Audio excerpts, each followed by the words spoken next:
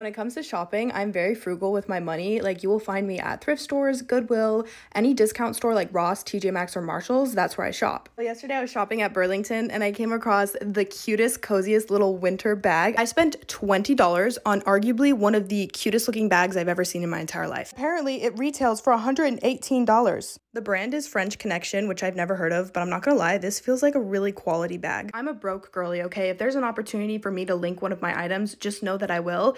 But if you keep asking where something's from and I'm not answering, it's most likely because it was from a discount store.